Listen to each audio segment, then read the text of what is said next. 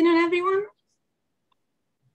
Welcome to our conversation with strategy featuring Ilana Bet-El on strategy and the private sector. My name is Eleonora Natale. I'm a lecturer in international history at the Department of War Studies. Conversation with strategy, as you know, is a monthly appointment that we have here in the department to offer the opportunity to students to meet our most prestigious visiting fellows and ask them questions about their research, their area of expertise, and their career. So we have, as you know, a number of former diplomats and intelligence analysts among our visiting fellows, journalists, civil servants, and policymakers. So in this conversation, they usually discuss their career journey and they provide tips or advice for students for success in their chosen profession, and also offer insights into contemporary strategic challenges. So before I introduce our guest today, I remind you that the discussion will be followed by questions and conversation with students. So please use the Q&A box here on Zoom to leave your questions, and I will collect them at the end of the conversation. And also, this event is going to be recorded, so it will be available on the War Studies website. So today we have here my colleagues, Professor James Gao, and our special guest and visiting fellow, Ilana Bet-El. James is professor in international peace and security here at War Studies. He was responsible for a number of projects on security and diplomacy in Central and Eastern Europe. Among other things, he has served as an expert advisor and expert witness for the Office of the Prosecutor at the UN International Criminal Tribunal for the former Yugoslavia. And he was also an expert advisor to the UK Secretary of State for Defense.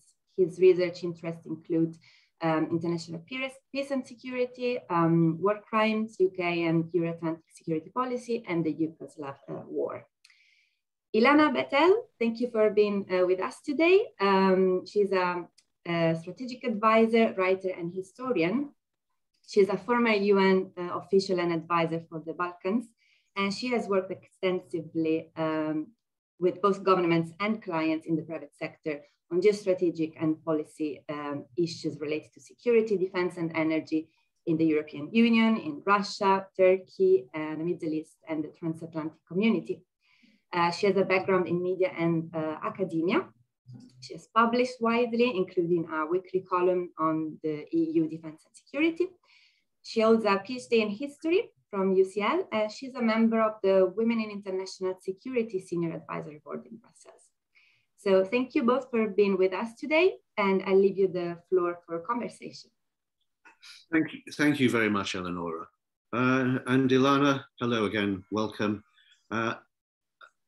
I should say that I've known Ilana for quite a long time, meeting around her husband, because she and I were perhaps the only ones who really understood what a transformative role he played, but that's a story for another day.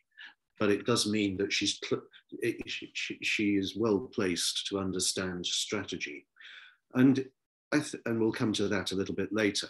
I was thinking, Ilana, maybe first of all, you could just give us a little bit of background on how you went from doing a PhD on civil military relations, I would call it, that kind of thing, at UCL, to working with the UN in that system, and then from that into the world of that magical word consultancy, where who knows what it really means, but lots of people seem to do it and do very well with it. Well, first of all, thank you very much, James. I'd like to think I know slightly more about strategy than just sleeping with a general, but there you go.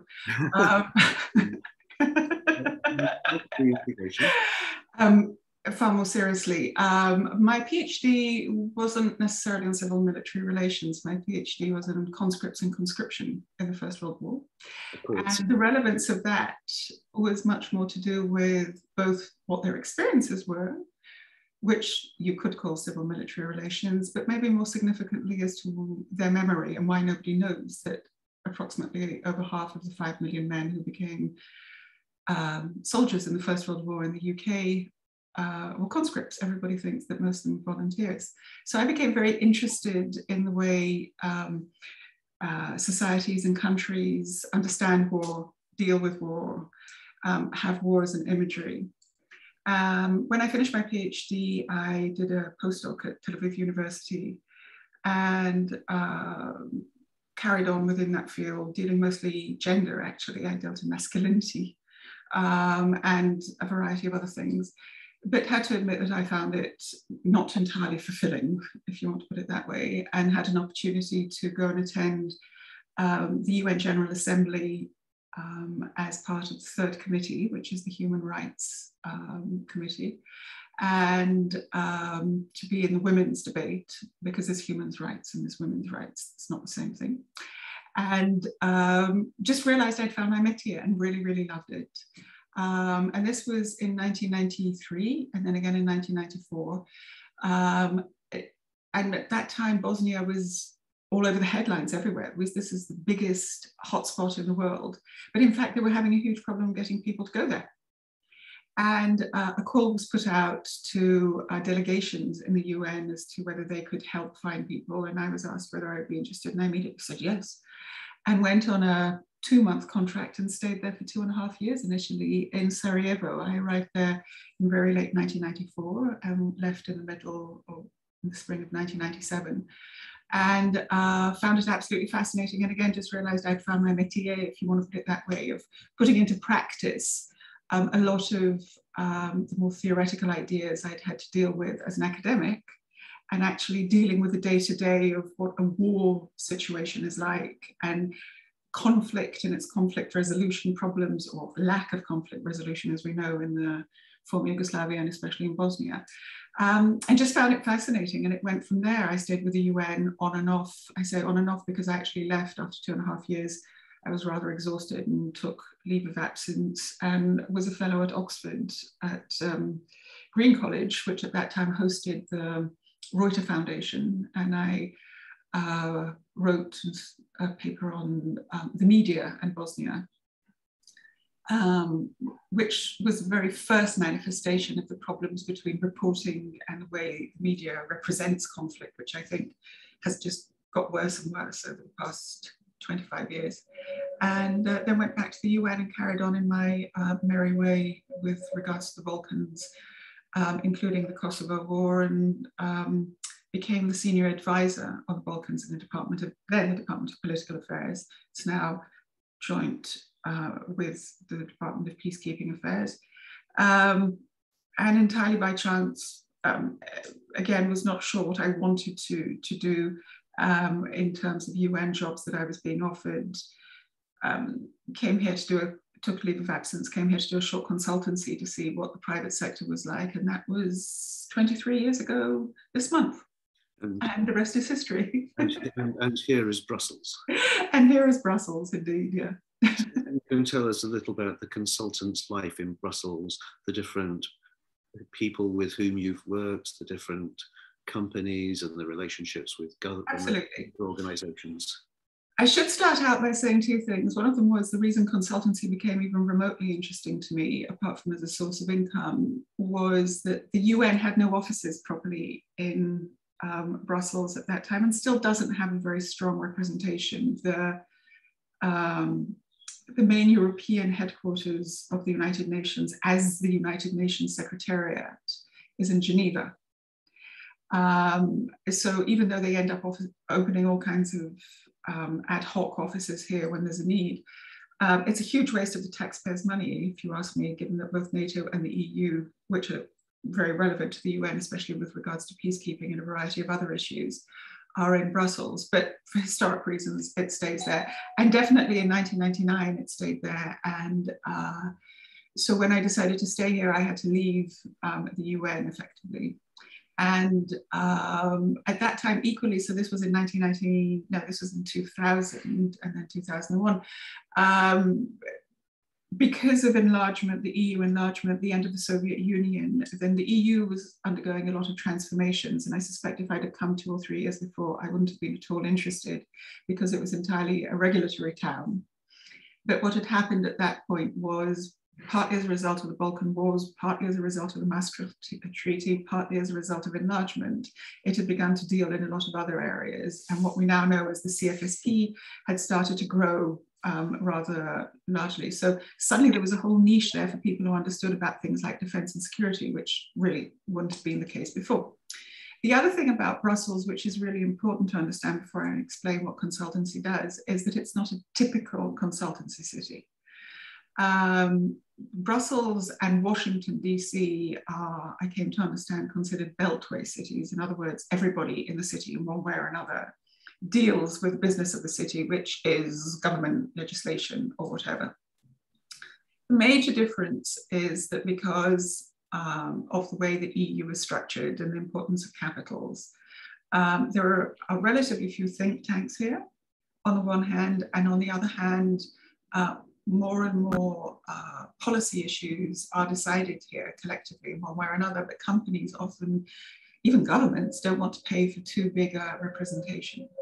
So you actually get to advise on core policy issues here, as opposed to what happens in a lot of other places, which it's largely lobbying in one permutation or another. So when I first, sort of started to do these things, as I say, it was the beginning of the CFSP, and a lot of aerospace and defense companies genuinely wanted to understand what was going on, how this was evolving, how this was being related to the Horizon program, which still exists. Every 7 years, there's a new Horizon program, which is for research and development. And so it was very interesting in very many ways, because I was just genuinely telling people what was going on, finding out myself, and doing a lot of what I did before in terms of policy work, but just doing it for the private sector, with the added bonus that nobody got killed at the end of it, and I didn't really care if they took my advice or not. So it was great, and I got paid for it, so it was very, very good. Having been that flippant though, the work of consultancy remains, again, consultancy is such a broad church, for want of a better thing, which is what a nice Jewish girl would say. But it can include anything from, at the one extreme, lobbying, and at the other extreme, genuinely advising governments, companies, whoever is in need of it, on how to interface. Sometimes, if they're doing it on a short-term basis, in other words, they've got a crisis. That's what they tend to call crisis management, and you charge extra for that one. If they're doing it on a long-term basis, you're a strategic advisor often, and I sit at that end of the spectrum, if you want to put it that way. I advise anything from, as I say, governments to senior executives in companies about what the long-term issues and developments are in their specific area of interest or on a specific issue, and how it is that they should position themselves, and what are the potential risks, and how they can deal with that in one way or another. And so maybe you can take us to a sense of what strategy is, and you've already made clear that's more than the business of generals, what it is and how it relates to these different organizations with which you deal, and indeed the organizations which have hosted you or employed you, or however the right term for that would be. I think that the way I see strategy and the way I understand it is, first of all, it's not a plan. Whoever thinks strategy is a plan has got it entirely wrong. And steps, and it's a plan. It's a very good thing to have.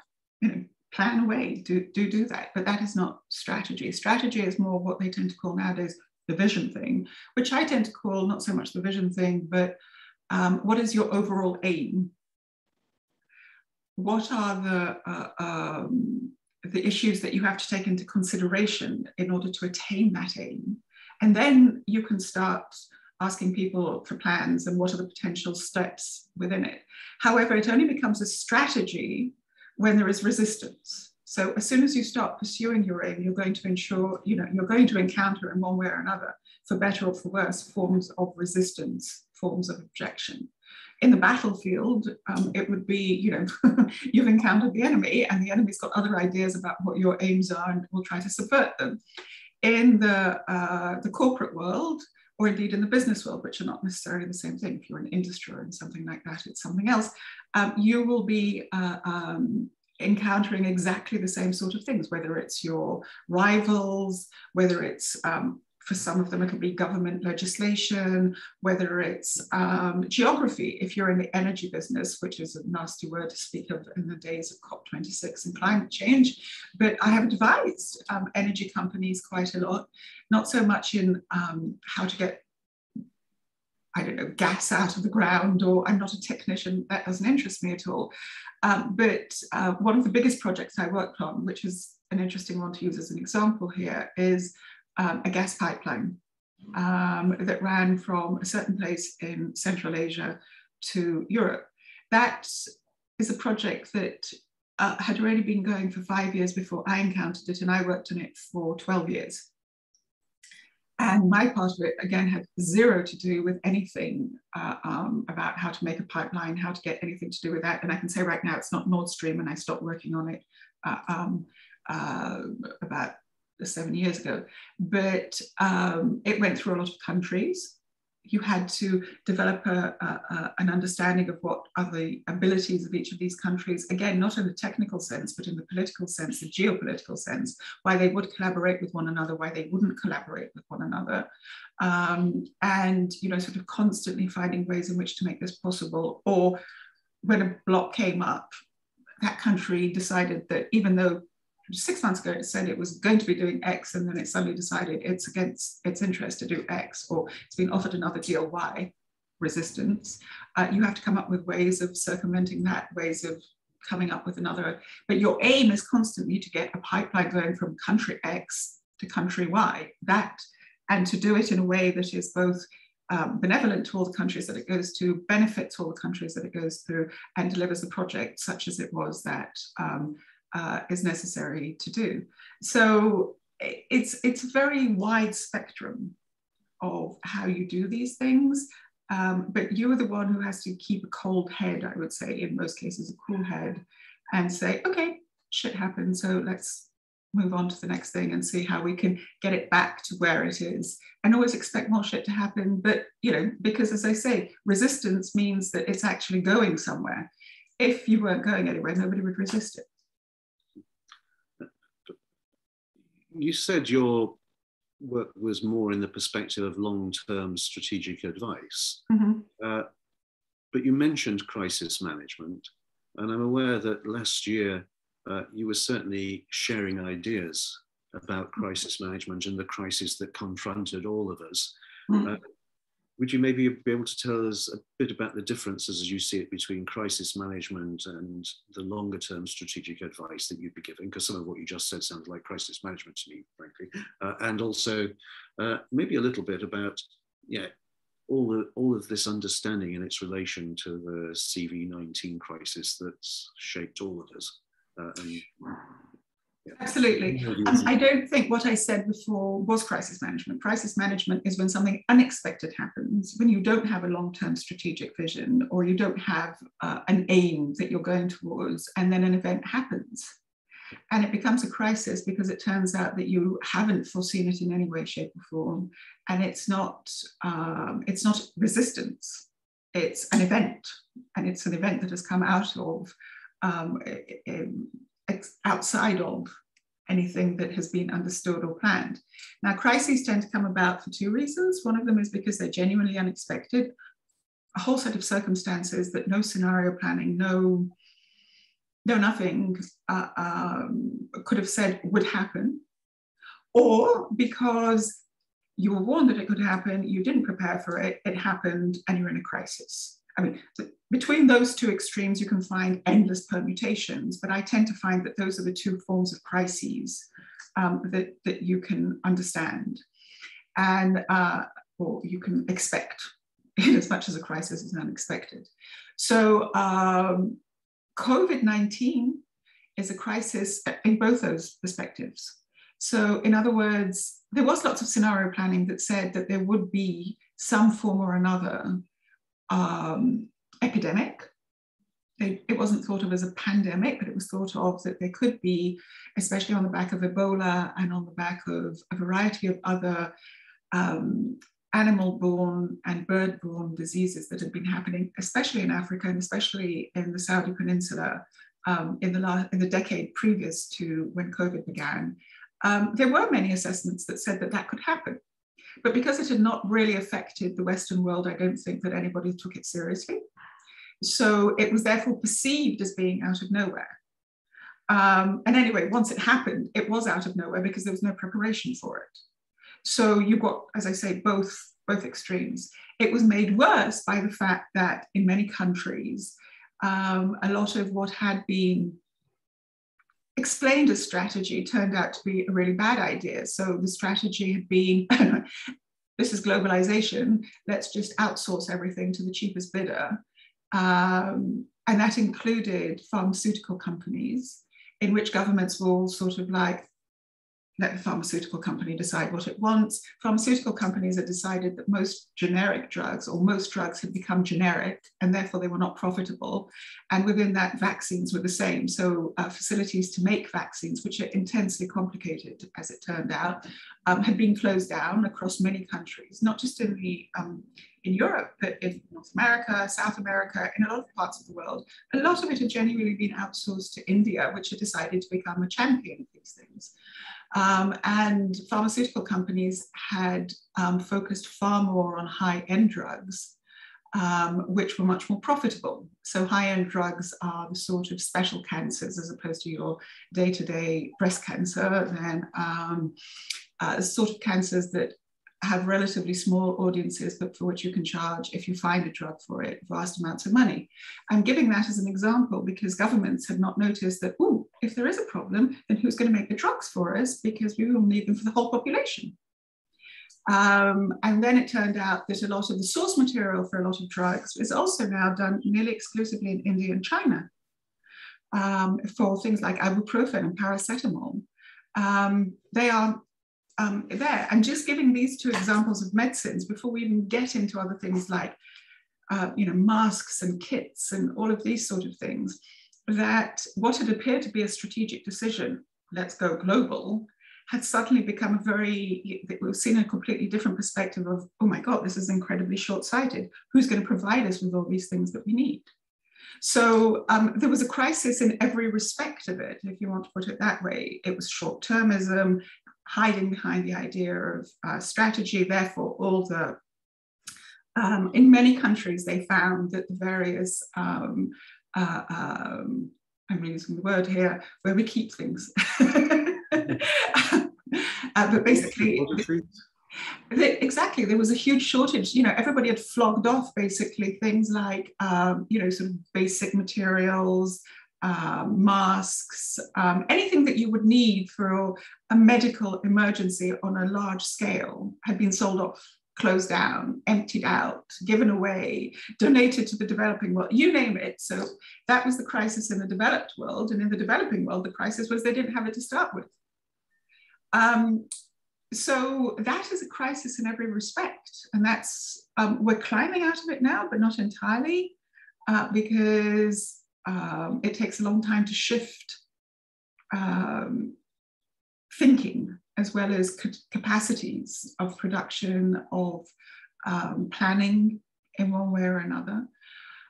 So crisis, though I would say in defense of systems, one thing, which is that we've been living through this at a snail's pace. So it seems to us that the pandemic has been going on for ages and ages and ages, and nothing was done for a very long time. But actually, if you look at it in realistic terms, the turnaround time has been amazing. As historians, we know that when they'll look back on this, they'll say it's just been absolutely amazing that things were taken over so quickly.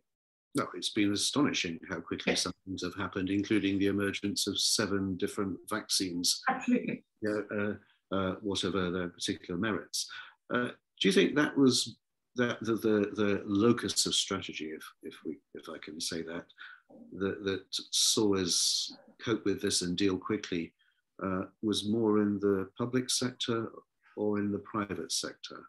Public for sure. In every country, as far as I can see, it was ultimately public sector that, I'm not getting into dodgy contracts and all the rest of it. I'm talking about thinking, okay, what are we going to do? And then at the end of the day, it was our amazing, incredible education systems that could bring together amazing thinkers and who knew how to reach out to the practitioners, who knew how to work together with the public sector people to bring together these solutions. And then they could turn to the private sector and say, we need this and this and this, we want this and this and this. We can interface with you that way. So maybe you could expand that a little bit in the differences between strategy in the public sector broadly, whether governments or UN, however that might be, and strategy in the private sector. Because I think you've indicated earlier already some sense of difference, and this perhaps draws that out even more. It does. It doesn't mean that the private sector, your camera's frozen, James. The private sector has a very, has a double audience, if you want to put it that way. It has its, usually whoever buys or uses or comes or whatever, you know, their end user, the customer, the client, whatever. And it also has their shareholders. So you are constantly having to juggle those two and find a way of bringing them into some form of coherence, is what I would say. And they're not often in complete agreement, because the shareholders just want their money. That's why somebody's invested money into a company. Whereas your client, customer, you know, whatever it is you want to call it, wants the product, wants the best product for the best possible price, wants it now, wants it in quantity, wants it in whichever way it is that you want to see it. The public sector used to only have one customer, if you want to put it that way, or one focus, which is the government. A public sector is there to serve the government, and the government serves the people.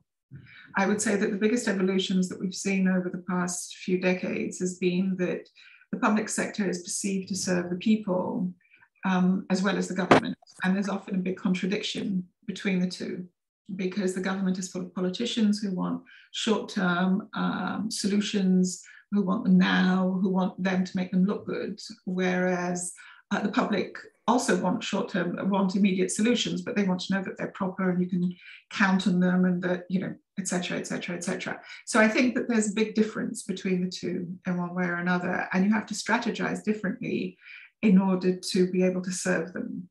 But what I have found as somebody who's moved between the two sectors is that they're remarkably similar. At the end of the day, it's groups of professional people trying to deliver a product. And in the private sector, I tend to feel that you can cover it up. You can cover up the problems much more easily than you can in the public sector, in one way or another. I think we may have lost James. You have me by a secondary means, if you can hear me. He's climbing back through the window. But the King's internet dropped me on the computer and is refusing to reconnect. So you have me without the view via my iPad for a moment while we try and get the computer going again. So inevitably I missed part of the answer there, but I was already preparing to ask you, because a final little bit of a question.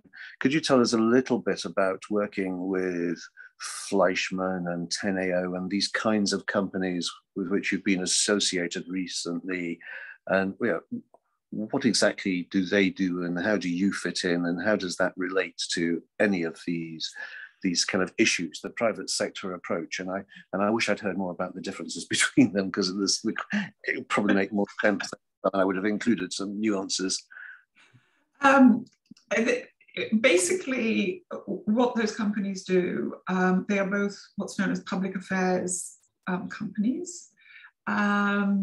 Fleischmann, I'm just going slightly bigger just so that people understand how these things work. Fleischmann-Hillard is part of what's known as the Omnicom Group, which is a very large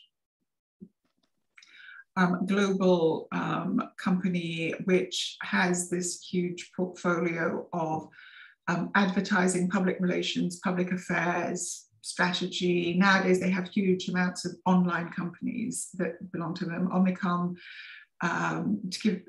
is one of the competitors of WPP, which is better known in the UK.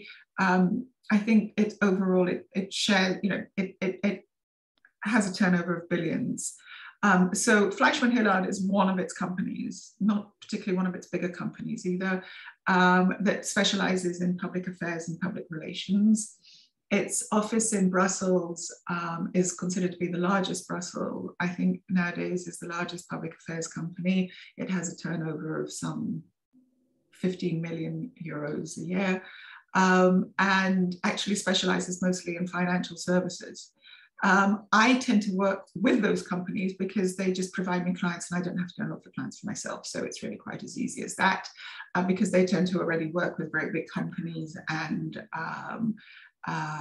governments. But I also work independently, sometimes not so much with companies as with governments and NGOs and INGOs.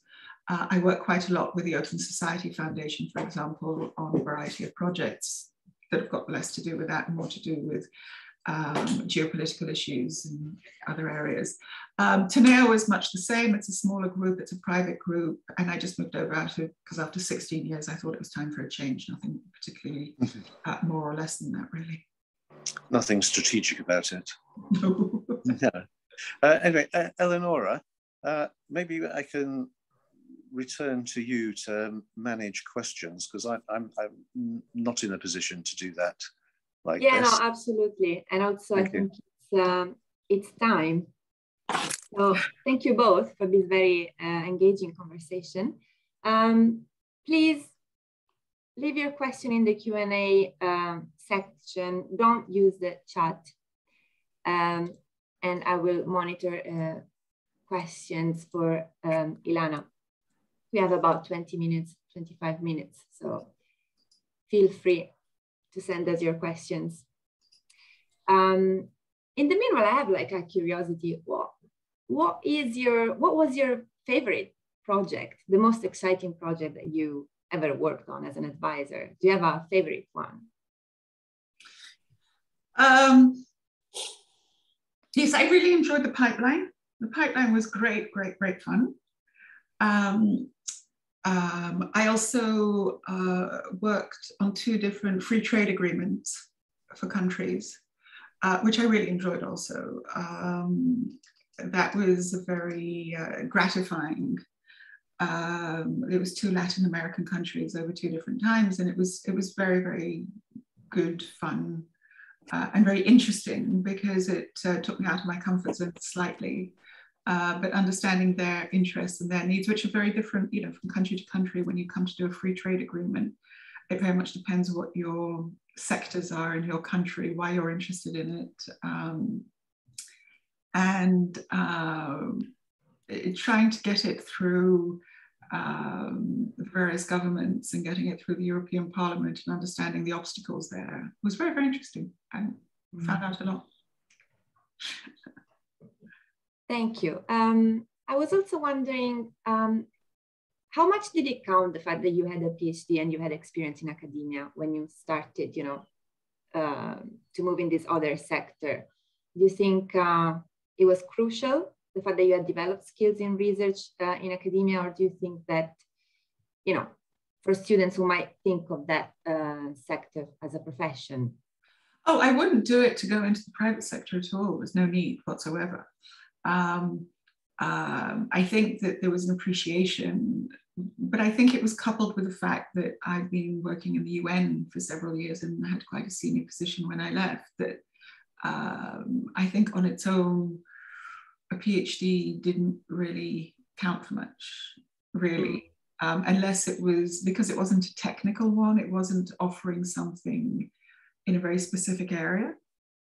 So I think that, if you're wishing to advise on areas of expertise that, sort of climate or something like that, it's really quite important to understand what you're talking about, really, sort of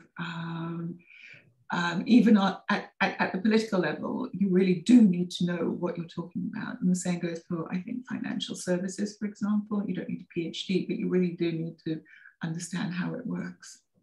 Can I ask, do you get examples of people coming in, kind of younger people? Because you get the impression that for the kind of work, kind of consultancy, strategic advice you're engaged with, it has to come a bit from experience.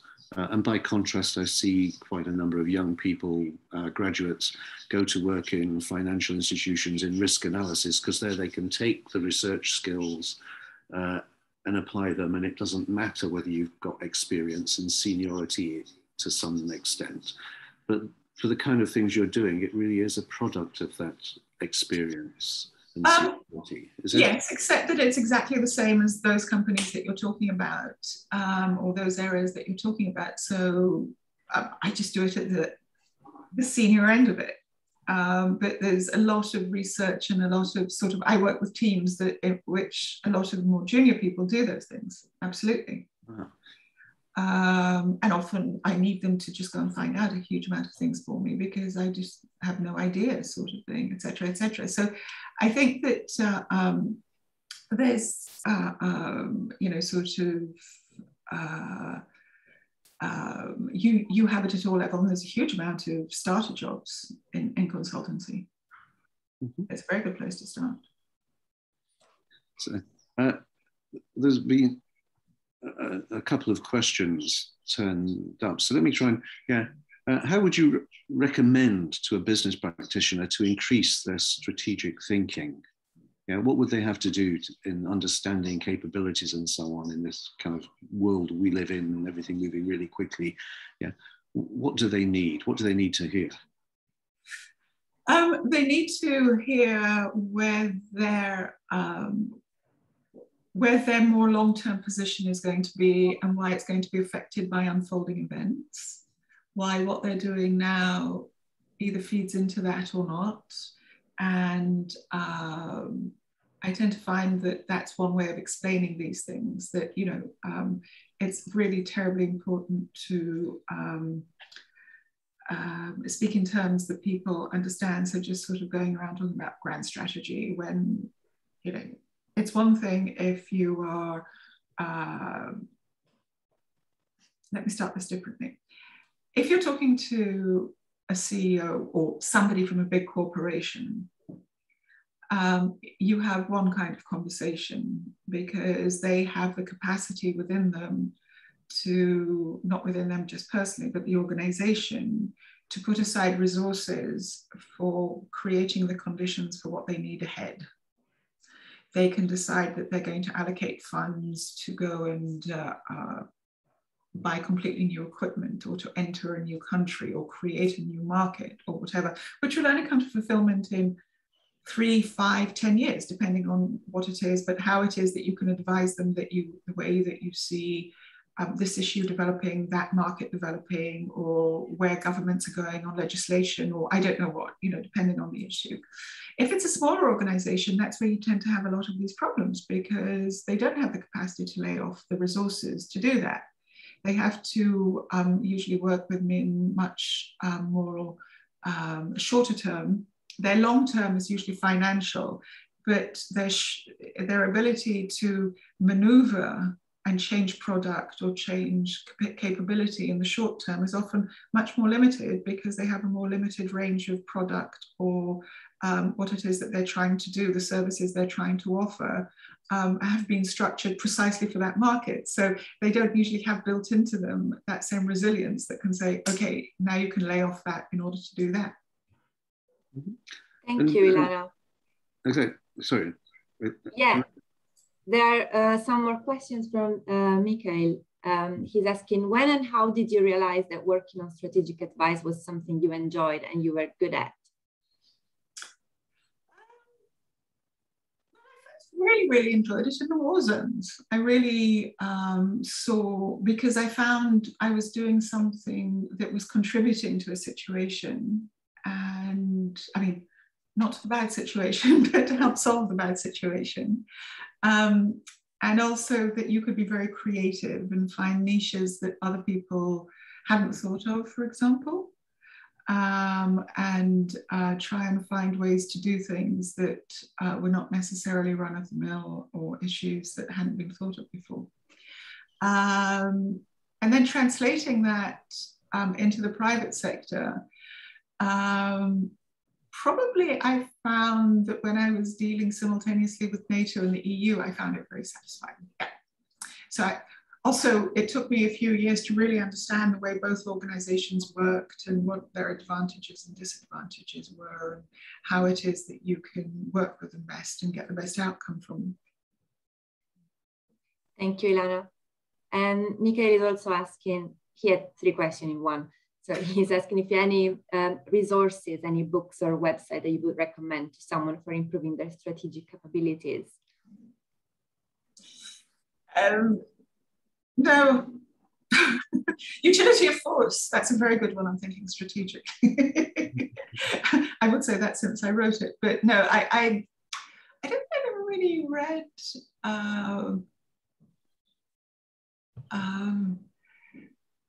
what most affected me the way I was thinking.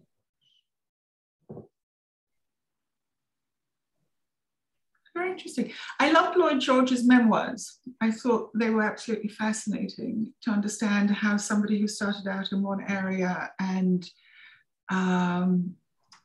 with a relatively narrow interest, political interest, not only grew his own political vision, but really, really strategized how that was going to happen. And then when he became a wartime leader, understanding, grasping this huge, huge machine, which was the British government, and a losing war effectively, and how to turn it around. So I learned a huge amount from that, I think. I found him very, very interesting. Not particularly nice man, but I thought he really, really thought in an interesting way. You've got to slog through 3 volumes, so I wouldn't recommend it. Could you expand on that just to give us the condensed précis of it all? Yes. Make sense of it. Lloyd George, there's 2 things that he did which, you know, he's often, to my mind, maligned because people only remember that he, you know, gave lordships or whatever, peerages to friends or whatever. But he was the one who got the 1911 Insurance Act through. He both wrote it and got it through.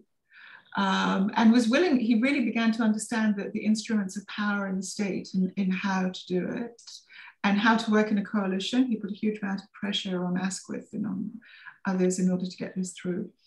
And when he takes over, when he becomes Prime Minister during the war, when he takes over from Asquith, in his memoirs, he says if he'd understood at the end what he understood then, that this was an economic war as much as it was a military war, he would have done things very differently. So I think a lot of his book is really illuminating in that he was willing to understand that things were beyond what you see in front of you or the immediate problem, and to understand it as a much larger, intricate machine. And I think that I was very much, I would take that as being part of understanding strategy, which is that you've always got to understand things as being intricate and part of a machine, as opposed to, this is the plan, this is where we're going, this is how we're going to get there. Oh, there's a change in the road, then we're going to get there that way and that way. Whereas he really understood how each issue, not necessarily interlinked, but had to be coherent with this ongoing event. Mm-hmm. Reminds me of reading about Abraham Lincoln and emancipation. I'd say there may be a similar comparative story, understanding, adapting, and getting the things through. Do you think any of that is well understood, either by bureaucrats in Brussels or by the businesses that you've worked with and advised? Of course, it's partly understood once you've spoken to them, but I mean, do they have a real understanding of that? Or are they just kind of being a little bit, we want something now, short term, even if it's looking to the long term, and we'll just listen to what Ilana says? I think that it very much depends on who you would call, I feel prone to defend the bureaucrat, as you put in, the fonctionnaires, is known here. He are neither faceless, as they're often depicted in the UK press. They've got faces and they actually function. But actually, yes, they're very much part of a very intricate, very complex machine, and they're very aware of that. They're also very aware that no matter what happens, and it's the same as in the UN. One of the reasons I have so much empathy for them is that having worked in the UN, you just know that you're always going to get blamed no matter what goes wrong. It's as though that's what you're there for in one way or another. So, sort of the Eurocrat is very much in the same, they did do an excellent job both in dealing with the pandemic in the sense that health isn't even a common remit or a common competency, as it's called here, of the EU. And in getting vaccines and in doing a hell of a lot of things, and just get blamed by the governments or by the population or the media in one way or another. But yes, I think they have a very strong sense of working for a very complex machine that is made up of both institutions, of which one of the institutions, the council, is made up of governments. So therefore is of a completely different makeup than most would have to deal with, and that your end user, which is the people of the EU, are quite far removed from you from that point of view, not because you're a faceless bureaucrat, but because they're citizens of states, and the states are the ones who amalgamate together in order to do those things. A. B, practically by definition, everything the EU does is strategic because of its sheer size and for the fact that it doesn't run things day to day. It is there in order to be the backroom machine that gets everything going. So it's a constant issue of breaking things down into the smallest issue, building them up, seeing how it fits together as an intricate machine, and then sending that out into some kind of process. So those are, I think there is a very strong understanding from that. In the business community, the longer you're here, the more you understand that. When you first come here, you think that it's sort of bafflingly complex, and why do I have to put up with this? And my company just wants that, or this sector just wants this. But once they've been here for a while, they do begin to understand there's a logic. They then get told they've gone native by their company or by their country, but that's something else internally.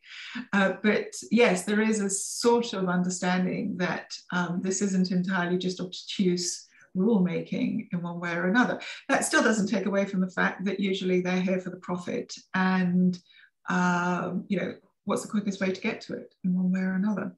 I would say that one of the last things, or one of the things I have learned over the years, working in all of these machines, if you want to put it that way, not in them, but alongside them, is that in the best of all possible worlds, the best outcome is when you get business working with government or legislators, or whatever it is you want to call it, with civil society. It's a magic triangle, I tend to call it, because then they all, in a rather strategic way, sort of, they're each other's opponents, they're the opposing force, and they force each other to come to some kind of equitable solution. And I most strongly understood this during the financial crisis in 2008 and then the Euro crisis, because usually what we call civil society is represented by NGOs one way or another.